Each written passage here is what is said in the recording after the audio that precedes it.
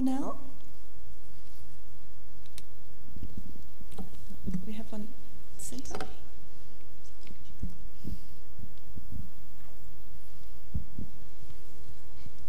Thank you, they were wonderful papers. My question is for Melissa, Mimi, sorry. I wonder how much the imagery of the Madame de Ventadour, given that she was a governess, but also a governess for a child without a mother. How much of is it possible that her imagery, to some extent, was playing on the tradition of the female regent?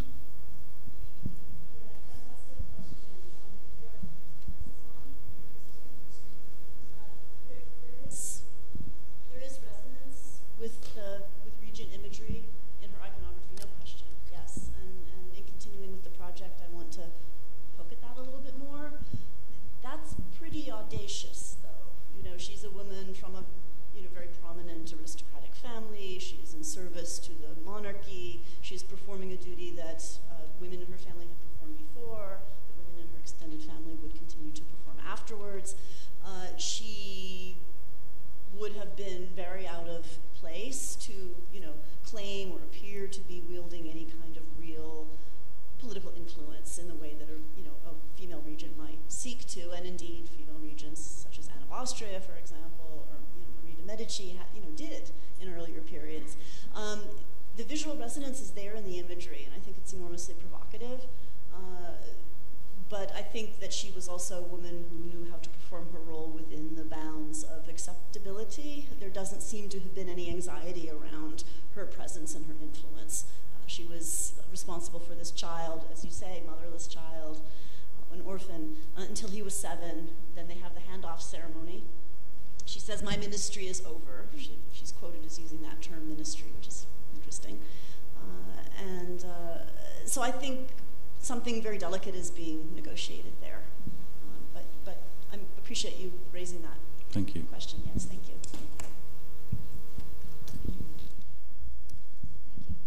Yes, thank you, Mimi. I would like to know, did the governess have personal notes on the character of the young king? Did she keep personal diary or something to note his character or not?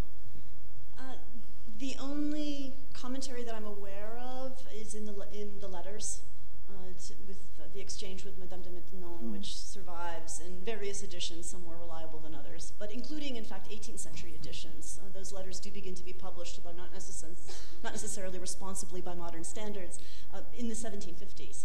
So there is a kind of a remythologizing of Madame de Ventadour that trails along with a certain rehabilitation of the reputation of Madame de Maintenon when the Maintenon correspondence starts to appear in printed form in the 1750s. So those are difficult documents to interpret. I tried to be very careful not to take them literally. They're rhetorical. They are public.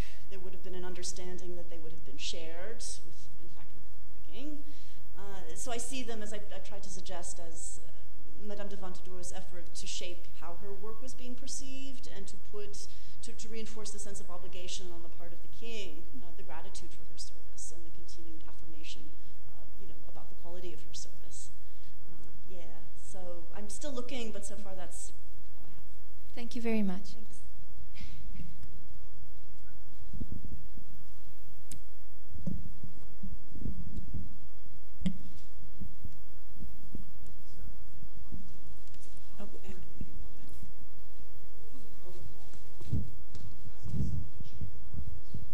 How was it done? Like who sent the message? Was it did they slip a note under the door or? Is that on? Yes. That's a good question. I'm not quite sure. I think it would have been done as diplomatically as possible. In each case, she was moved on because somebody who was higher ranked wanted to move into that particular apartment. So she would never have made a fuss or made it difficult difficult for them because, that would not have been in her interests and her advantage. And in fact, in all 3 occasions, it was because a prince of the blood or one of their children needed that apartment. So I think the last time it was because the Comtesse de Provence wanted her apartment, and the Comtesse de Provence was actually her cousin once removed also from Turin, from the rival faction, from the rival court. So there was that additional layer as well, and yes, so I think it would have all been handled as sensitively as possible. I'm not sure if that was done verbally or in writing, but yes, these were very sensitive people. I have a question for Kimberly. I thought that was absolutely fascinating, your summary of the history of wigs in the late 17th and early 18th centuries, or throughout the 18th century. And I'm always really interested in international comparisons. And I mean, I suppose one could say the wig is a French invention, but then it takes over Europe by storm almost. And we were talking about this yesterday. There's a famous depiction of the King Louis XIV meeting Philip V of Spain, and you can see the two different courts, the modern French court on the one side and the old-fashioned Spanish court on the other side, who are all sort of really stuck in their 16th century attire. But I wondered if you've looked at the development of wigs across Europe, and whether I mean, we can see that the English and the German courts and Italian courts, they all take on those French wigs, but do they actually develop their own wigs, I mean, independently from the French court? I haven't looked at them in that close detail to be able to answer that, but I mean, as you say, France set the fashions for Europe, so we do see them very quickly being taken up in England and in other places like that. Spain remained sort of in its little 16th century Catholic bubble for a long time, and Italy was a whole different situation altogether, as wonderful tapestry in the exhibition illustrates. But we were talking about how Louis was very fond of these sort of who wore it best images of these culture clashes with ambassadors or with other courts, and comparing the very advanced, very decorative French to the not so enlightened, sort of retrograde fashions of other courts. But interestingly, as you get further on through his reign, there's less and less difference between the visitors to Versailles and the actual denizens of Versailles, because French style had become so pervasive and such an international style by then. Thank you.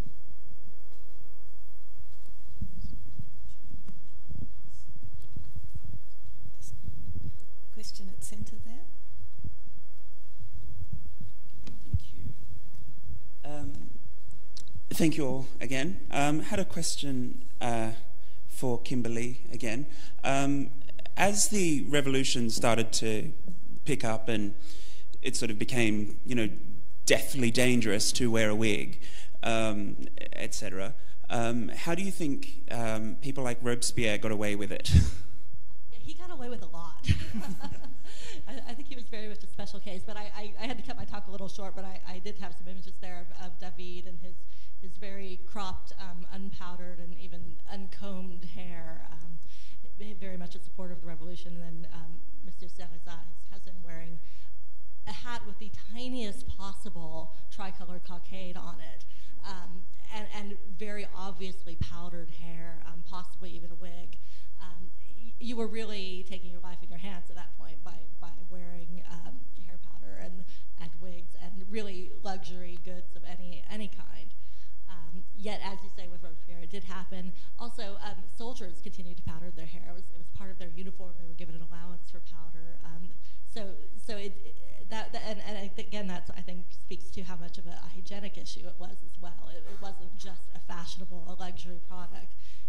Hair powder wigs did have practical uses too, and I think that explains why they stayed in fashion for so long, in defiance of the typical pattern of fashion, which is that they come and go. People were actually getting something out of wearing these things that may look ridiculous to us today. Even as you say that, there was a hygienic element to them. There was also a very unhygienic element to them, from what you hear. Things living in them, all sorts of things like that. There are these anecdotal accounts that women would have their hair kind of redone and rats would pop out, or there would be things nesting in there. I think those are quite exaggerated, though. I think they don't line up with the factual record, let's say. There are a few of these scattered accounts, though, and part of my research is going to involve trying to determine how true that is. Did women really go for weeks without having their hair redone?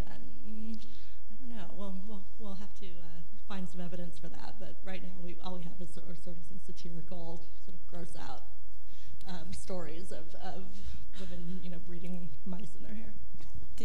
Did women really have special pillows for keeping those hairdos in neat right, overnight? Stories about women sleeping sitting up so they didn't disrupt their hairdos. There were women in Paris who had hairdressers come to their house every day. They had them on retainers, so I don't think they were actually going for weeks without getting their hair redone. I think they were, if you could afford to dress in the height of fashion, you could afford to have a hairdresser come every day and give you a new hairstyle.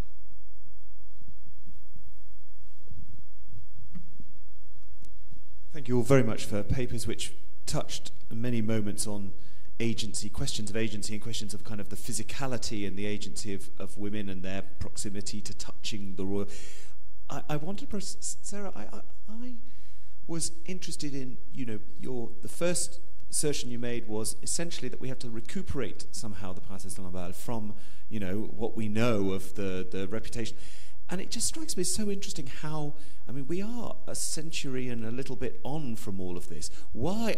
We could say the same about Marie Leczinska, and you could say the same about a number of very important women at court that, it may have taken until you to see, to get the inventory and dig it all up. What has it been that's been so powerful about the stories told about court women that we are... why was there such a virulent set of reactions against them? Because you can understand the revolution, but this is a very persistent thread, and which has led to a lot of neglect. Have you got any thoughts about why it is, or maybe all of you have thoughts about why it is that it's taken so long to get to these particular stories? The way the court ended. I think for a very long time, Marie Antoinette was seen as this profligate, vacuous as well. And even though it's shown that she didn't actually spend as excessively as some of her predecessors, that the let them eat cake sort of fantasy about Marie Antoinette has persisted because it's a fascinating story and because of her untimely and terrible end. But I think because of her end, all the women associated with her have also been coloured by the same tarnish. And it's extraordinary as well how the 19th century, that whole mythology grows up with the royalist sympathy and the cult of Marie Antoinette and the Goncourt brothers, and the myth that they create about Marie Antoinette and her circle. Because at Versailles there was recently the exhibition about Madame Elisabeth, which helps to paint a much richer picture of her, for instance. But the Princess of Lamballe, I'm not sure why it has persisted for so long. I think that there were 31 biographies written about her in the 19th century, and they all repeat the exact same narrative, because I think it serves their purposes, that she was this, simple-minded fool and weepy and useless and, didn't do anything very interesting. And actually she was the first head of an all-women Masonic lodge, and she was elected by her peers to that position.